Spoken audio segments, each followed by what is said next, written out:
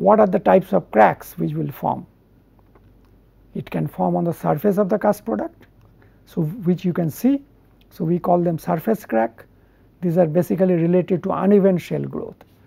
I have mentioned that sticker type of grades do not indicate uneven shell growth, but when you have depression type of characteristic, that means for around 0.1% carbon, the so called petrictic grades or 304 stainless steel, we have uneven shell growth along the mold. There is a large area of the periphery of the mold. So, along this periphery the shell growth is non-uniform for depression type of grades. So, because of that there is a possibility of surface crack formation. Now, what are the directions of the surface cracks? They can be longitudinal, they can be at the mid face, they can be near the corner locations. I will indicate in figures how do they look like, but basically I am trying to here tell you what are the types of cracks, what are the locations, the direction of cracks. Location and direction both are important. Location means whether at the surface or the interior, direction means whether they are in the longitudinal direction, that means along the direction of the casting, or in the transverse direction at the perpendicular to the casting direction, or at corner location. It can be at the corner location, it can be at other locations also. So, we will see those cracks. So, the longitudinal cracks it can be at mid face, it can be near corner locations, on billet surface, bloom surface or slab surface, and all around for round section. In round section you do not have a corner, so it can be at any location on round section. In fact, round section casting is very difficult.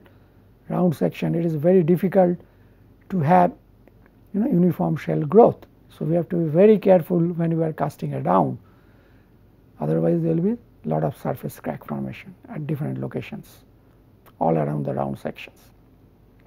Now, this longitudinal cracks sometimes or most of the time they coincide with the longitudinal depression. I have told you there is a possibility of longitudinal depression in depression grades because of uneven shell formation. So, if you have longitudinal depression, normally you find beneath those depressions there will be cracks. So, longitudinal cracks they can coincide with longitudinal depression. Now, you can have transverse cracks as well. Where do the transverse cracks from? Transverse cracks means the orientation of the cracks are perpendicular to the casting direction. So, they are perpendicular to the longitudinal direction. So, the transverse cracks primarily are related to deep oscillation marks and transverse depressions. I have told you that normal oscillation marks do not constitute a defect in cast product. Since you have oscillation during continuous casting, you will always have transverse oscillation marks. These oscillation marks are at transverse direction, that means perpendicular to the casting direction. So, these oscillation marks, if they are not deep, they do not cause any problem, they do not constitute any defect. But if you have a deep oscillation marks, it depends on what I had mentioned earlier. It depends on what are the type of oscillation you are giving, what is the amplitude of oscillation, what is the frequency of oscillation. I have mentioned this negative strip time, the concept of negative strip time. If the negative strip time is more, you have very deep oscillation marks. So, your objective will always be to control deep oscillation marks by controlling negative strip time. So, particularly for the depression type of grades where the tendency will be to have deep oscillation marks, you can control it by manipulating the oscillation characteristics like amplitude, like frequency. These are the important issues. So, transverse cracks primarily located at deep oscillation marks and transverse depressions. Now, these are surface cracks which you can see on the surface of the cast product. that is bloom, round, billet, or slab. But there are certain cracks inside the casting which you cannot see. How you can see those cracks? If you take a transverse section, then you can see those cracks. Sometimes some cracks will be visible if you take a transverse section. On the surface it is very easy to see, just like that when the cast product has come out of the caster after it gets cooled, or even during, if the cracks are quite large in dimension, you can see it when during the casting stage itself, and the final stage of casting, when the cast product is horizontal, when it is moving horizontally, then on the top surface you can see there is a cast, there are cracks or there are depressions, and there will be these defects even at the bottom surface also, even on the narrow face also, because what you are seeing is only the top surface. So on the surface you can see the defects, but internal cracks or internal defects you cannot see normally on the cast product. So what do we have to do? We have to take a transverse section, whether it is XY section or it is a ZY section, any transverse section. It can be longitudinal transverse section, it can be widthwise transverse section. So whatever transverse section, that means either you take it width is to thickness, that ratio, that surface, or LT surface, or width WT surface, or the LT surface. There can be two cross sections. So you have to see those cross sections, then only these internal cracks will be revealed. So this is related to interdendritic. Why do they form? They are related to interdendritic hot tears. I have mentioned to you that around solidification end temperature there is a brittle temperature region. So during the interdendritic, that means intercolumnar regions which are relatively weak, so we call them hot tears. There will be formation of crack in those interdendritic intercolumnar regions, so we call them internal crack. Why do they form? If there is strain in the solidifying shell, the strain, if it is limited within some limits, that means it is less than the critical value, then the crack formation can be controlled. But if the strain generation rather is relatively high, the magnitude is relatively high, then you can have, which is above the critical limit, you can have cracks, internal cracks in the hot tears we call it, some people call it, in the interdendritic region at relatively high temperature they are forming. Now where do they form? Then again they can form, that means we call it midway, that means at the mid section you can form. They can form at the diagonal region, where the solidification fronts are meeting, that is a relatively weak area. So intercolumnar area, there it can form. It can form the triple point, again it is a weak area. Triple point basically means what? Different solidification fronts are meeting, that is called a triple point area. Then it can form at the central line, this is again a weak area.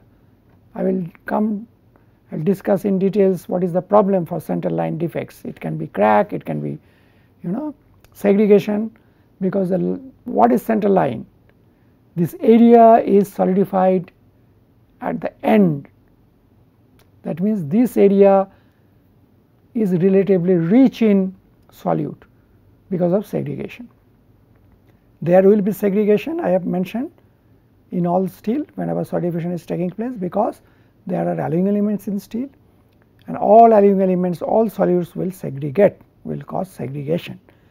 But some elements will segregate more, like phosphorus and sulfur. Some other elements like manganese, silicon will segregate less. But nevertheless there is segregation for all alloying elements. And which area will have more segregation? The area of casting which is solidified at the last, because that liquid which solidified at the last became relatively more rich in all alloying elements. whether it is carbon, whether it is manganese, whether it is silicon, whether it is phosphorus, whether it is sulfur, that particular area will have more enrichment. So, we have center line problems. There may be crack, there may be segregation. So, internal crack at the center line is a problem, because of the poor cast structure we can have crack at the center line. If the superheat is more, what is going to happen? If the superheat is more, columnar zone extends almost towards the center portion of the casting. If the superheat is less, there will be equiax zone in the central region of the casting. That means the area of the cast which is solidifying at the last normally should have equiax zone if the superheat is less, say about 10 or 20. But if the superheat is more, say 40 or 45 or 50, then you may have columnar zones extending from the surface of the cast product till the central region. That means it is throughout columnar structure, there is no equiax zone. So, if you have such a structure, if you have only columnar zone till the central area, you might have cracks, because that area is relatively poor in every respect. The strength is less, because of high segregation. So, segregation will be there, strength is also less, toughness is less. So, that particular region will have cracks, will have lot of segregation. So, center line segregation will be there. So, I have mentioned about the location and direction of cracks. These cracks are after all forming because when the strain in the solid shell exceeds the critical limit. So, that is what we have to remember. If during continuous casting we have less amount of strain on the solid shell, probability of crack formation is less, possibility of formation of crack will be low. So, relatively the cast product will have good quality, it will be free from cracks. But if the strain can come, as I have told you, because of many factors. Whenever there is solidification, towards the end of solidification is a brittle temperature region.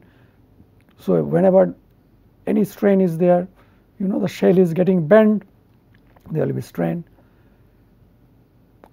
During shrinkage, there will be strain. The ferrostatic pressure will create some strain. So, different types of strain, possibility of different type of strain is actually there during continuous casting. So, if the strains can be controlled within limits, then you can have a caster or cast product which have less cracks or no cracks at all. So, the whole idea is to control the strain formation, to control them within limits. It should not exceed the critical limit, then only we will have less cracks. Now, let us see what are the type of cracks which can form.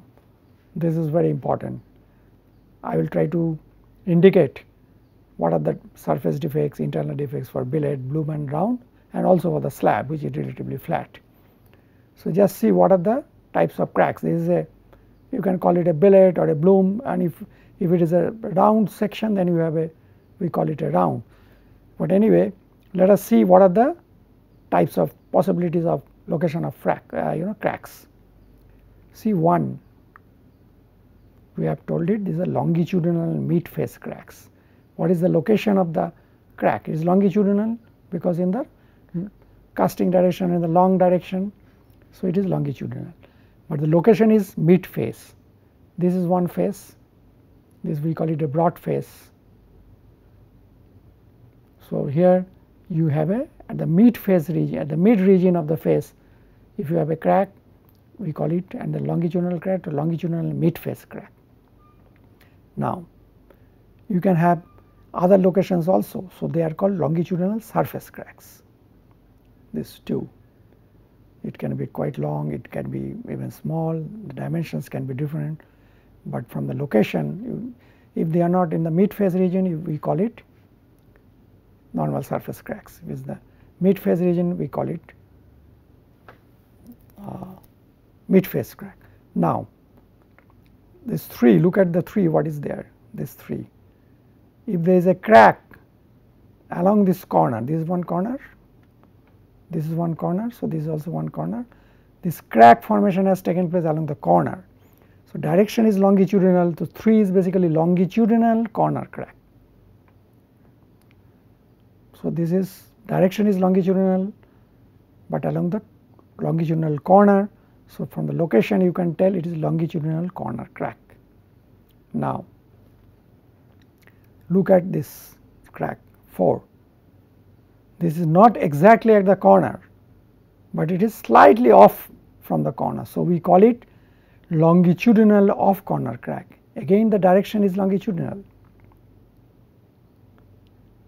but we call it this one and this one. We call it longitudinal off corner crack. Now, look at 5. What are the direction of these cracks? If 1 was longitudinal, 5 is transverse, because it is at perpendicular at about 90 degree to the longitudinal direction. This is the transverse direction. This is the direction of the casting, the long direction, that is called the long direction. So, this is the transverse direction. So, 5 we call it transverse surface cracks, surface but at transverse direction. So, we call it transverse surface cracks. Look at 6, these cracks. These are transverse direction. This 3 was a longitudinal corner crack, but what about those cracks at 6? These are transverse cracks but at the corner. So, we call them transverse corner cracks. So, depending on the location, depending on the direction, we call them longitudinal or transverse or mid-face. If we are at middle of the face, we call them mid-face. If it is random, we may call it normal surface cracks, and if we are at the corner region, it can be direction is long in the longitudinal direction, longitudinal corner crack. If the direction is transverse, we call them at the corner region, we call them transverse corner crack. This location 4, look at location 4 here and here, they are off corner crack, not exactly at the corner, but slightly off from the corner, but not mid-phase. Mid-phase would have been here like 5. So, this 4 is called longitudinal off corner crack, and there may be some fine cracks anywhere on the surface. So, we call them simply fine cracks. This we call it fine cracks on the surface. Sometimes these cracks are associated with what I had told, brittleness at intergranular brittleness for austenite grain boundaries. If you analyze these areas, some of these fine cracks may be found around the prior austenite grain boundaries, and the austenite grain boundaries then because of nitride formation, whether aluminum nitride, vanadium nitride, or other types, other nitride, microalloy nitrides. So, they can cause such type of fine cracks. So, I have tried to explain on the surface of billets, Blumen rounds what are the type of different cracks. Now, let us see what are the internal defects, internal cracks or other defects in billet, Blumen round. Earlier I have shown surface defects. Now, let us concentrate on internal defects. What are internal defects? Defects which you cannot see on the surface, you can see only at a cross section. So, we have to take a cross section, whether this cross section or this longitudinal section, then only you can see those defects. Now, let us see what are those defects. So, 1 is basically what? You are seeing only the section of the crack, you are not seeing the whole crack. So, the crack may extend like this. So, when you are at the interface, at the cross section, you are seeing only trace of it. So, this is longitudinal corner crack. This is near the corner area, this is one corner, and this indicates if you cut, if you take another section somewhere slightly away from it, if you find a trace, similar trace, that means it is extending from here to here. You are seeing only the trace of it in the longitudinal section, in the transverse section. So, this is called longitudinal corner crack. Why longitudinal? Because it is along this direction. So, longitudinal and near the corner, so longitudinal corner crack. But this is internal crack, longitudinal corner crack, internal crack, not the surface crack. Surface crack, had it been longitudinal corner crack at the surface, you would have found it here on the surface, but it is internal crack, not at the surface, slightly interior. But the location is interior, that is why it is called internal crack, but it is longitudinal in direction. So, near the corner, so longitudinal corner, internal crack. Now, look at another crack, say here, it is 2, it is called longitudinal off corner crack. This is the corner, this was the corner, so 1 was near the corner, so it is called it corner crack. 2 is slightly away from the corner, so we call it off corner crack, and we are seeing only the trace of it. So, basically these cracks will start here, will maybe going to here, this side. So, if you take a section, another section parallel to this, if you find the trace of it, then that means that crack has extended from here to there, that area. So, this is the problem of our internal cracks. You have to look at several sections, several transverse sections. Then if you just look at one section, maybe you may miss the internal cracks. You have to see several sections, several cross sections, then only you will know whether cracks or defects are there at internal locations. Now, look at this crack, there are 3 locations. What are these cracks? We call them halfway internal crack. All these are internal cracks only, it is not on the surface. So, internal crack, but halfway, that means from the surface it is not at the center even, so it is halfway between the surface and the center. I am talking of the cross section, this is the center of the section, this is the surface. So, these are halfway, either this or this. Why do they form? They will normally form at the intercolumnar weak areas, hot tear you can call it, but the strain was such, because of the strain, maybe during bending or during unbending, there might be stress formation, too much of stress in certain areas, location of the shell, solidifying shell. So, there cracks will generate. So, the strain amplitude value was more than the critical level. So, that is why crack formation has taken place, hot tear has taken place. So, we call it halfway crack because of its location. Now, look at 4.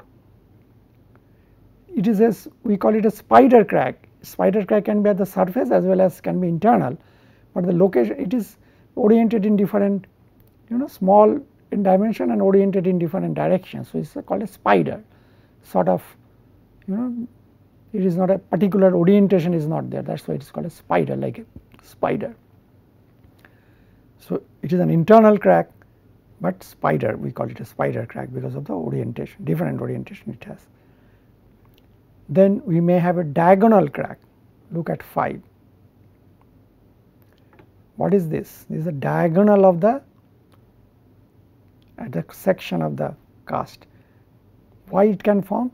I have mentioned the solidification front is starting from here, solidification front is starting from this side. So, at the diagonal there is a mismatch of the solidification front. Columnar grains are starting from here and extending, columnar grains are starting from here and extending. So, at the diagonal the 2 columns are possibly meeting. So, this is a defect area. So, we call them if the crack formation is at the diagonal area, we call them diagonal crack, diagonal internal crack. Now, what is not mentioned here is another crack here. You look at here, this is the central region of the cast. You may have a crack here. So, if you see the cross section, you may have a crack at the central region, you may have a crack on this section. So, this is called a central crack or central defect. That means, if you have too much of segregation, then also it will look like a crack. So, you may have a crack, you may have a segregation at the central region. So, it is called a central crack or central defect. So, what are the types of internal defects I have talked about? Longitudinal corner crack, one. Longitudinal cracks, you are only seeing the trace on one section. If you take another section, you will find a trace of it if it exceeds. So, it is longitudinal direction means it is exceeding in direction, longitudinal direction, but internal, not at the surface. So, it is longitudinal corner crack, internal corner crack. Now, we can have longitudinal off corner crack, is 2. I have told you, not exactly at the corner region, slightly away from the corner, but it is longitudinal. If you take another section, you will find trace of it. So, it is longitudinal off corner crack. Then we have mentioned about the halfway crack, this 3, this is halfway crack, halfway crack. So, halfway means halfway between the surface and the center, we may have cracks. So, it is called halfway cracks. Then we may have a spider crack, not any particular orientation, different type of orientation. So, it is called a spider crack, but internal crack. We may have diagonal internal crack at the diagonal areas, around the diagonals where the solidification fronts are meeting. So, it is a weak area in the cast product. So, because the orientation is different here, orientation is particular orientation, cast track columns, columnar zone is increasing from here to here, and in this around this phase it will increase this way. So, they are meeting in the diagonal area. So, this is a defect area. So, you can have a crack at these defect areas. So, diagonal internal crack. Then I have mentioned you can have a crack at the central location. So, you call it a central line crack or central crack or central segregation or central line segregation. So, these are the internal cracks. Earlier I have mentioned about the surface cracks. Now, I am talking of the internal defects in billet, bloom or round.